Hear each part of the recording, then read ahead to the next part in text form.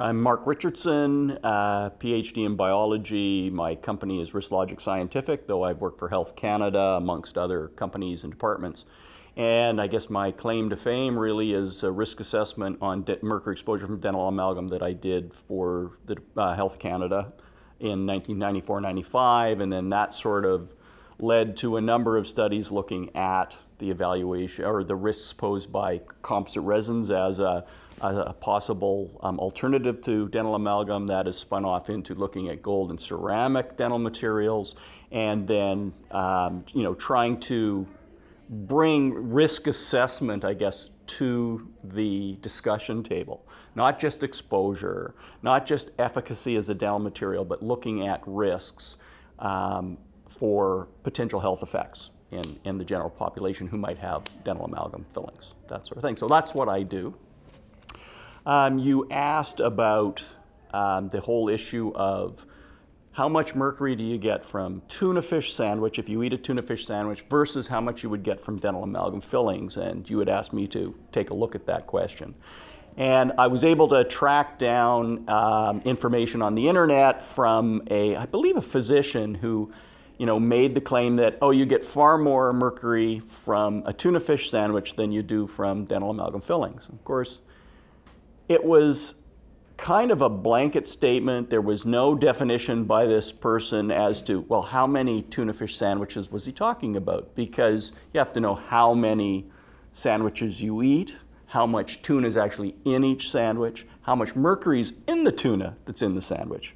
And then you need to compare that to amalgam fillings. Well, how many fillings, and et cetera. So the blanket statement really isn't defensible. There was no way to quantify or determine how this physician had reached their conclusion. So I redid all the calculations. And I would say if you have no amalgam fillings and you eat one tuna fish sandwich a day, you know what? You're going to have more mercury from tuna than you are from dental amalgam. And likewise, if you have one amalgam filling but you never eat tuna, you're going to get more mercury from your amalgam fillings than you are from tuna fish. That just kind of makes sense.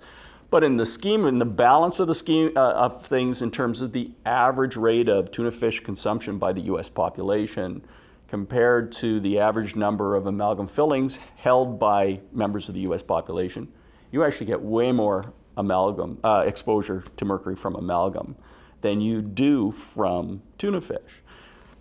The second aspect of that whole comparison isn't just the levels of exposure, but the risks. How does the amount of methylmercury you get from tuna fish compare to the amount of methylmercury that's safe to be taken in? And the US Environmental Protection Agency, they define safe dose as a reference dose or reference concentration. In this case, for methylmercury, it's a reference dose.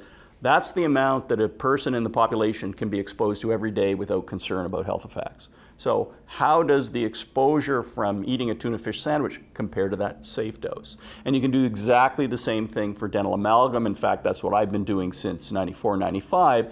It's looking at the exposure and how it compares to the safe exposure level for the mercury vapor that emanates from dental amalgam fillings.